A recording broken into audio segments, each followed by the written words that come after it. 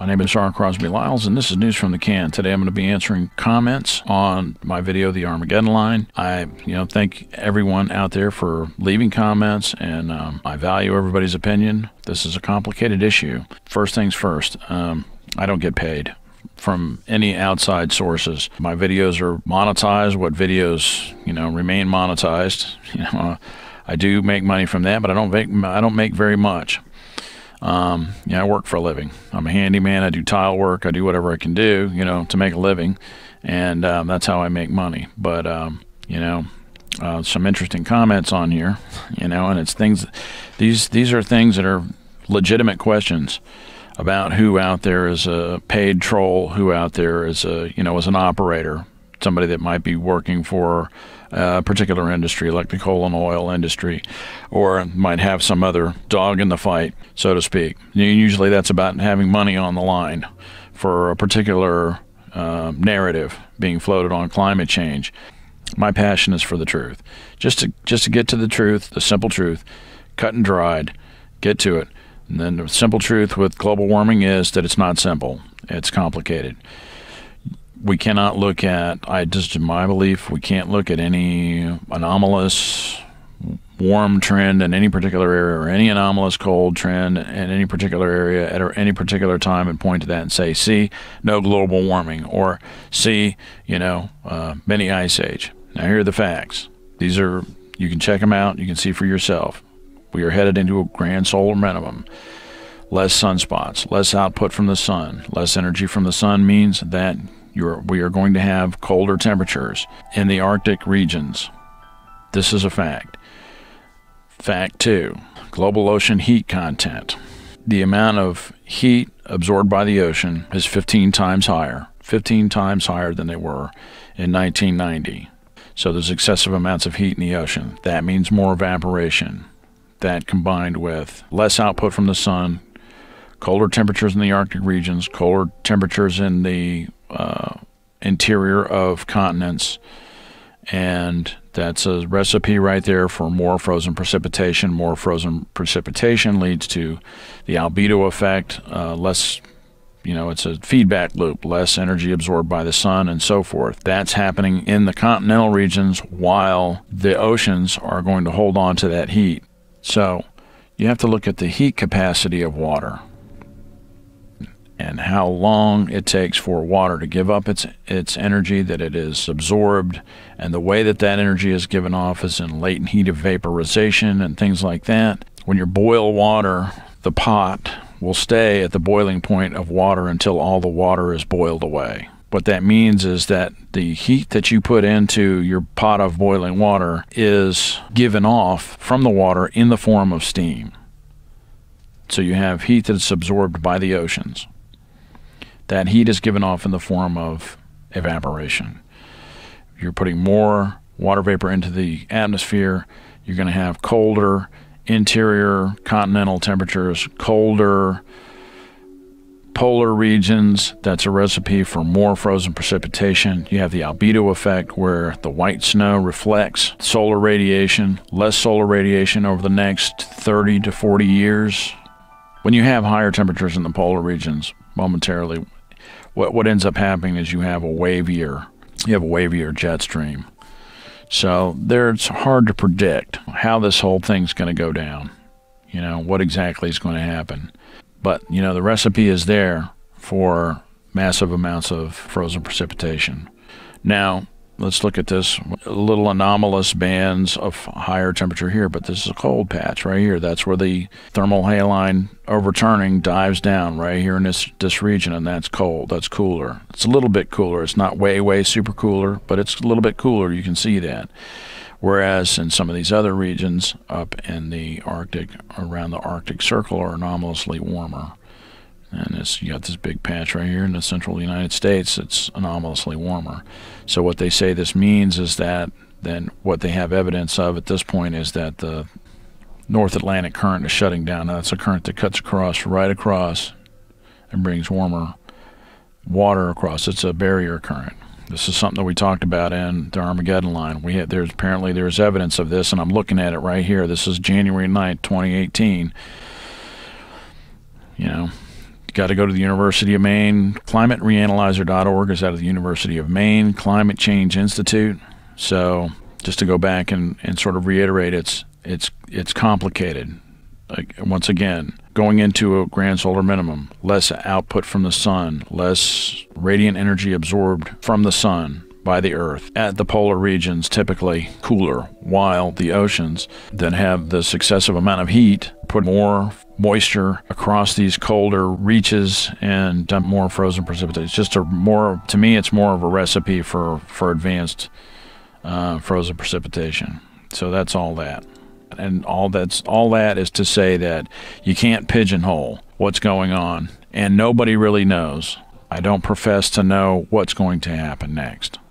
But what we've seen is that we've seen stronger storms, and the other wrinkle here is the magnetic pole shift of the Earth. The magnetic field of the Earth, the poles are shifting and weakening, and and there's effects that can happen. So nobody really knows. So let's look at some of these comments. This is kind of typical here. JD Money. I predict we will have cold weather until around May. Then it will warm up until around October. Then it will be cold until around May. Then it will be hot until October. And this has 426 replies. So whatever. Dude, it's all good, guys. It's winter. Relax, Oh, here you go. No mention of aluminum, barium, strontium, nanoparticles, trillion-watt lasers, sulfuric acid, Agenda 21, etc., etc. Okay, well, yeah, I don't really do that kind of material on my channel. And, why would they do that, really? And who are they? You know what I mean? Who are they? So they're, it might be the Anunnaki. You never know. Here's another one. The sky is falling. Okay, sure. It's pretty fucking clear to me that there are so many variables to take into account that it's impossible to predict what exactly will happen to our planet. Weather and climate are very difficult things to fully grasp, but regardless of our effect on the climate, we should still switch to cleaner fuels and quit polluting so much. Doesn't matter how you cut it. That course of action is just the right thing to do. It's too bad that Democrats find it easier to tell others to change than to... Okay, so, yeah, let's boil this down, too. Political affiliation and all that kind of stuff, social justice, whatever. These are all devices of social division to keep working people divided against their own best interest. Yeah, the big players, the super rich, have an interest in keeping us all squabbling with each other so we don't get together and get some equitable taxation. Do you want equitable taxation? I do. Let's get some equitable taxation. Let's just tax everybody the same amount. We could probably tax everybody 10% with no, if there were no... if you couldn't write anything off, and that's just what you paid, and it's a racket. Everything's a racket. Yeah, that's true, but let's look who really has something to gain, and that would be the super rich, because they want that power, and that all boils down to they want their hamburger in a timely manner with alacrity and a smile. See what I'm saying? They want alacrity from their slaves. So that's that. And that comment was from James Wilmus. Thanks for commenting, guys. Appreciate it. I can't pronounce this. I have no idea what it's. That must be like a joke. GRNHRNTSK. I have no idea. Wow, that was Scato, whatever. You're using movies to support your assertions of catastrophic weather event.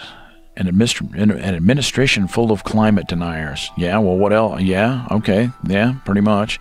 That phrase says it all. As usual, anyone who asks questions, particularly about why all the previous end-of-times weather model predictions have not come to pass, they are slapped with the label of climate deniers. Pure bunk. Well, okay. Bunk this. Obviously, the oil producers want to sell more oil. The coal producers want to burn that coal and sell more coal. So the global warming thing, anything that's gonna cut down on their bottom line, they're gonna work against that narrative, the global warming narrative. Okay, global warming's real shit. And And this is it. This is the drop dead right here. This hockey stick right here. I'm sorry, folks. I hate to be the bearer of bad news, but this one right here, this is the most compelling piece of data that I've seen. You know, Mauna Loa, the parts per million of carbon dioxide is over 400 parts per million, and what that's led to is this dramatic increase in heat energy trapped by the oceans. It's just a fact. Sorry, don't know what to tell you. You know what I mean? Analyze the data. Show me that that data is wrong. That's what you do. You want to argue with it? Okay. Show me how this data is wrong. Demonstrate it to me. Show me the numbers. Facts talk, bullshit walks. Let's rock. And this one here, Astro Train 100. He says, laugh out loud, Art Bell. I know. You know, guys. I know. And I laughed, I chuckled when I said it. By the likes of Art Bell and Whitley Strieber. They wrote the book, but they wrote the book. And it just so happens that their book, The Coming Global Superstorm, seems to be sort of kind of like on point. You know? And their whole thrust of what they were saying was about how rapidly this massive climate change event happens. How rapidly an ice age can onset, because the thinking has been for a long time that ice ages sort of gradually came upon us, and what their whole thrust, the whole point of what they're saying is that no, an ice age can happen suddenly and dramatically. How suddenly and dramatically, who knows? Even the big, heavy global warming people are at this point are basically saying, yeah, you know, that's a thing. Then they're starting to talk about sudden climate change. You know, rapid climate change. Well, they're talking about sudden onset ice age. You know, so global climate it's enormously complicated. You know, you're talking about issues of fluid dynamics, thermodynamics, and magnetohydrodynamics, for that matter. You know, there's a lot of stuff going on, and there, you know, we could have a turd thrown in the punch bowl at any time. We could have a massive volcanic eruption, you know, and if anybody was around in Florida in 1983, we had extreme cold weather. It was so cold here that the oil for our furnace froze in the tank. We had to go out and bust it up so that with the board, with a stick or something, so that the furnace would work. So that's how cold it was, and that was caused from several large, I think El Chachong was one of them, several large volcanic eruptions spewed a bunch of sulfur compounds into the stratosphere and caused advanced cooling. And it got very cold. One of my videos, I talk about how methane crossing the tropopause into the stratosphere can inject water into the stratosphere and cause advanced cooling. So there's no reason for them to, you know, to do any kind of chemtrails or any of that kind of stuff to modify the environment. It's, you know, all these things are happening anyway. You know, it's like, why would they play with something like that when these things are so hard to predict? It's hard to predict how any tinkering you do, any sort of geoengineering tinkering that you do, it's really hard to say precisely how that stuff is going to work anyway. There's no telling what sort of, you know, of course, I mean, we're not really above trying to play God with, you know, genetic modification and everything else, which to me is a lot scarier. You know, genetically modified organisms and microorganisms, genetically modified microorganisms, that's the scariest shit we got going on right now, frankly. But nobody wants to talk about that because that's too real, you know, whatever. Anyway, Sarah Ann, wash yourselves, clean up your lives, remove every speck of evil in what you do before me. Okay, big capital Me, obviously meaning God. Hope you're not having a messianic complex there, Sarah. I'm sure you're fine. That's fine. Put an end to all your evil. Learn to do good. Commit yourselves to seeking justice. Make right for the world's most vulnerable, the oppressed, the orphaned, the widowed. You know, sure, why not do that anyway? Just because it feels good to do the right thing. You know what I'm saying? Why did the end times have to come along for people to quit acting like shitbags? You know, acting like a shitbag just causes more suffering in your own life. You know, and it does seem like some people get away with it for a long time, but I'll tell you, man, suicide's on the rise. So, here we go. Liberty Precious Metals and Investments. Well, that's subtle. That's the name of the guys. It's I guess it's the name of his channel, his or her. Big difference in understanding that the Earth has great temperature swings over long periods of time with smaller occupancies in between the larger ones, and being a climate change denier, as you said at the end of your video. The political climate change crowd, including you, I guess only wants the hoax that man actually causes this to believe in order to tax mankind into slavery with carbon credit schemes. Now, if you want to get back to science and not deny yourself that the Earth has its monumental heating and cooling fluctuations almost like clockwork, is determined by deep Arctic ice CO2 levels that are millions of years old. So yes, the Earth is about to begin a massive cooling phase starting around 2020, but it doesn't have a damn thing to do with man. So get off your radical leftist high horse and fuck you, and try to project truth to people. Anyone that uses the term climate change denial when using it as a slur towards intelligent, logical people that see zero evidence for it being man-induced, blah, blah, blah, political hack, and how, by the way, you might want to check the Arctic ice cap from 2014, blah, blah, blah. It's over triple in size to stop spreading lies. Okay, well. Like I've said in previous videos, the process is complicated. Images. So here's the Maunder minimum. The Maunder minimum was a period between 1600 and 1750 where we had less output from the sun. Okay? Here's the difference between the Maunder minimum and now. Okay? So here we are, and you can see less sunspot activity. It's going down and down. They predict grand solar minimum. No argument here. You got no argument from me on that point. Let's say we have another Maunder minimum. Let's say we're due grand solar minimum. Another minimum. The difference between us now and the Maunder minimum here is about 300 parts per billion. I'm sorry, 300 parts per million in CO2. That's the difference. The difference between the Maunder minimum and where we are right now is this. I don't know what, that's 1960. I don't know what the sea looked like back then. Okay, I don't pretend to know. But I do know that since 1960, we've risen exponentially, and this is because of CO2. This is because of global warming.